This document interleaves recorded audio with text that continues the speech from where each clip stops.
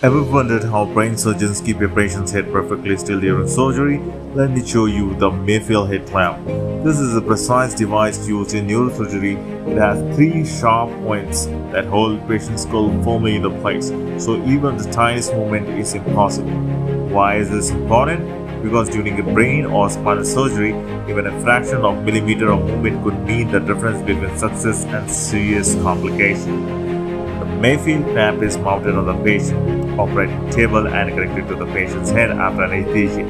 It gives surgeon absolute stability for dedicated procedures like removing brain tumors, repairing aneurysm, or placing electrodes for deep brain stimulation. So, the Mayfield head clamp may look intimidating, but is one of the unseen heroes of the neurosurgery, keeping patient safety and giving the steady precision they need.